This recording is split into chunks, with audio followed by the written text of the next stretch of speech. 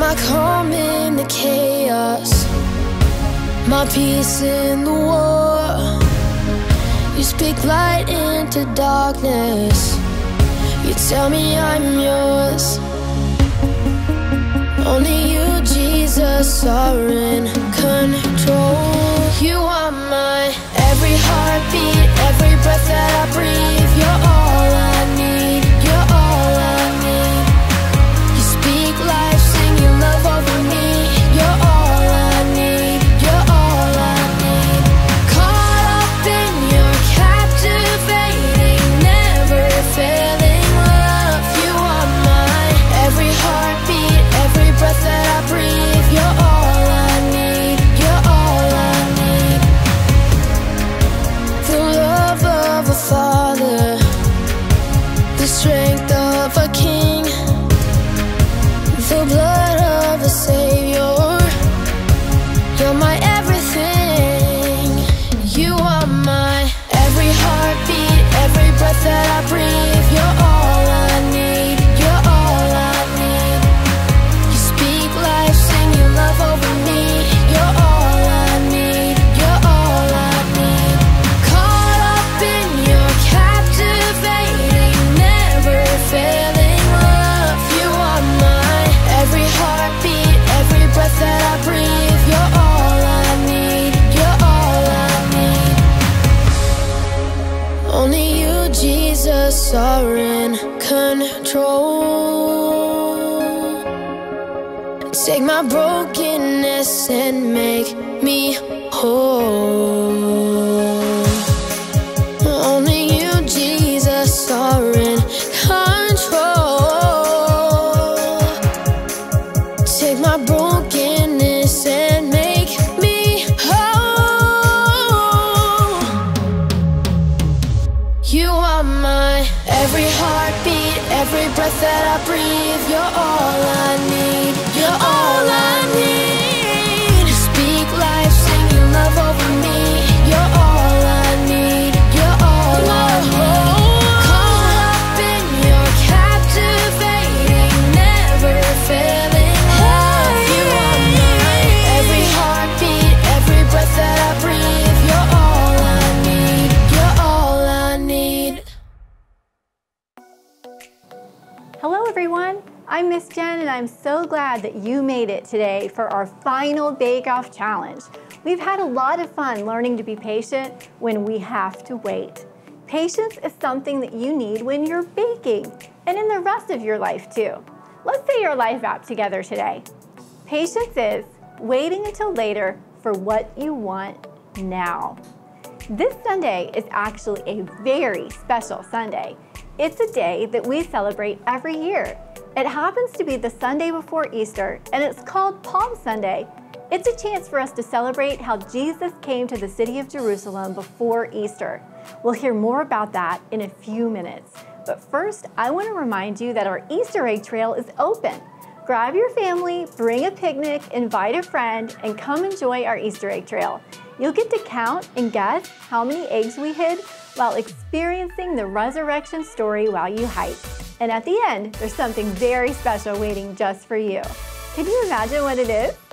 You know, sometimes things are not always the way we imagine. Sometimes they're even better. Sometimes they're worse. And sometimes they're just different. The people in today's Bible story were waiting for something to happen. But when it finally did, it wasn't the way they had pictured it. Let's go find out what happened.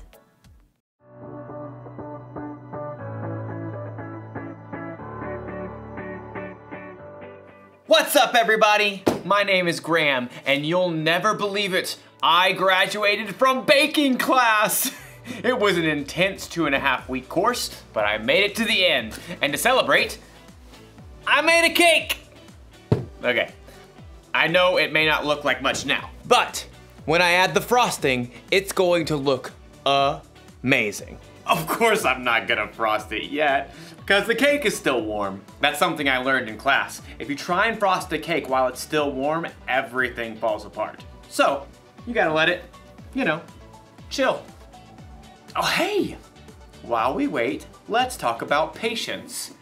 patience is waiting until later for what you want now. So, let's wait. Still warm. Yeah, waiting is boring. Oh, I know something that might help. Let's set a timer. I figure it'll take half an hour for the cake to cool, so. Yeah.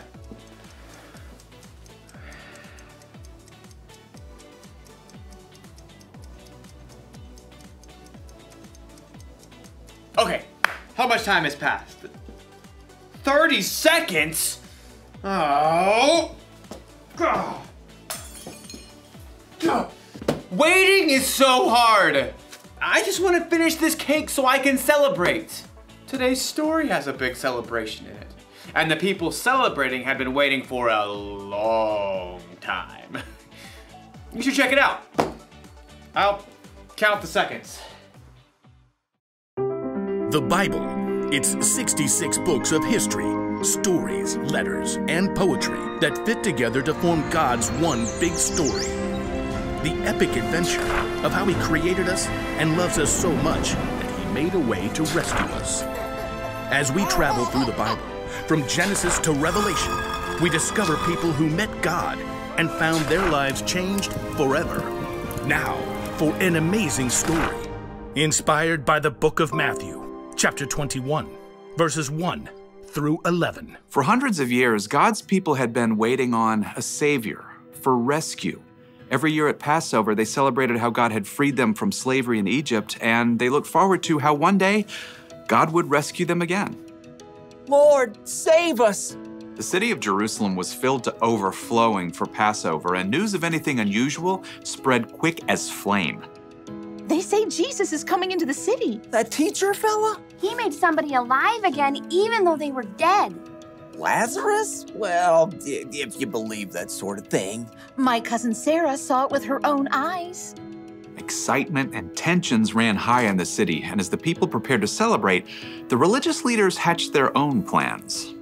This Jesus is trouble. He says too much. He does too much. Then we'll have to do something about that, won't we?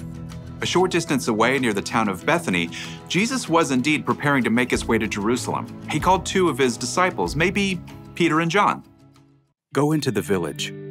As soon as you get there, you will find a donkey tied up. Her colt will be with her.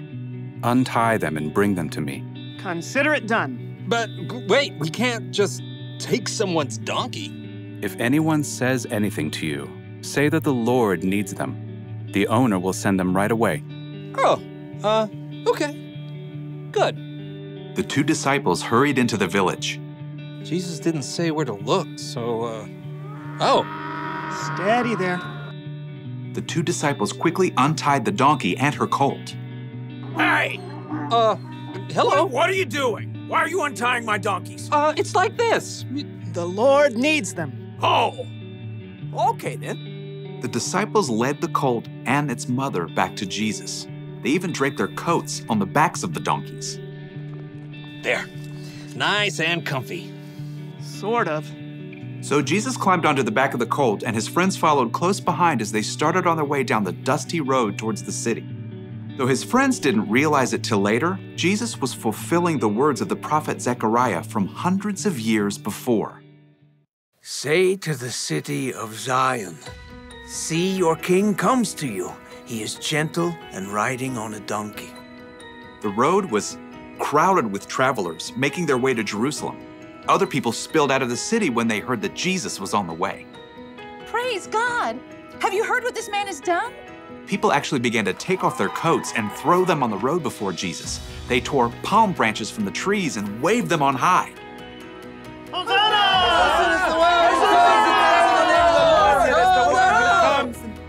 Some of the religious leaders had joined the crowd to discover what was going on. This whole thing is preposterous. Out of control. So tell him to stop. Who, me? Hosanna! Hosanna! Blessed is he who comes in the name of the Lord. In the name of the Lord. Teacher! Teacher! As the donkey carried him slowly forward, Jesus turned to look at the religious leaders. They glared back. Teacher, Tell your followers to stop this instant. Jesus took in the joyful crowds. He looked ahead at the walled city of Jerusalem, sprouting up from the rocky hillsides. Then he looked back at the religious leaders. I tell you, if they keep quiet, the stones will cry out. As Jesus rode on, the religious leaders fell back, grumbling to each other. This isn't getting us anywhere. Look how the whole world is following him. So even though these religious leaders had studied and waited their whole lives for a savior, they didn't recognize Jesus when he came. But still, the people continued to cheer and to follow Jesus into the city.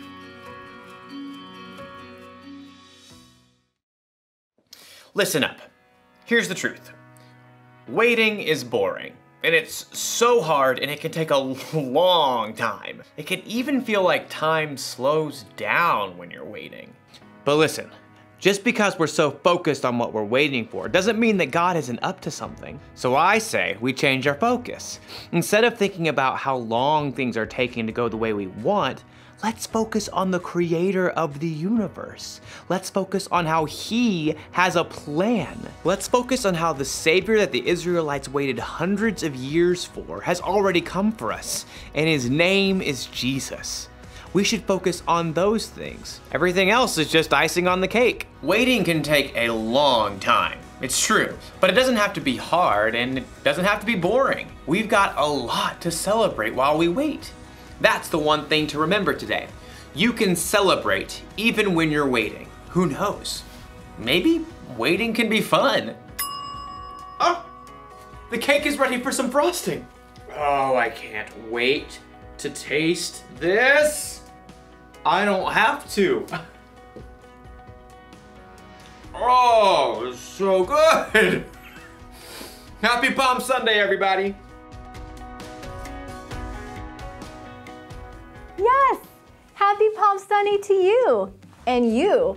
Wow, I can't believe the religious leaders literally let Jesus walk right by without celebrating him. They missed out on a big party because they didn't see what God was doing right there among them. They couldn't see that Jesus really was the Savior God had promised. The truth is, God always is working in our lives. And instead of focusing on what you're missing out on, or what you wish would happen, celebrate what God is doing in your life right now. What's the one thing to remember today? You can celebrate even when you're waiting. I know none of us like to wait. None of us like to go through tough things in life, but God can help us grow stronger in our faith when we choose to trust Him through those tough times. Even if things around you aren't the way you want them to be, you can still celebrate how good God has been in the past. And you can thank Him for helping you grow more and more like Him every day. Let's wrap up things for this month by saying our memory verse one last time. Ready? Wait for the Lord. Be strong and don't lose hope. Wait for the Lord. Psalm 27, verse 14. If you need a God time card for this lesson, remember that you can ask your parent to print one from our website. We reward you every time you finish a God time card and memorize a verse.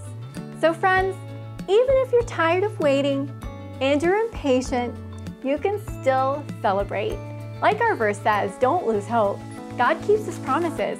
I hope you see that when you choose to sprinkle on a little patience and trust God while you wait, it doesn't have to be boring. You can still celebrate. And hey, as we're waiting for Easter to come this week, it doesn't have to be boring either. Why don't you grab your friends and family and try out our Easter egg trail? It's one way that you can come celebrate. Bye.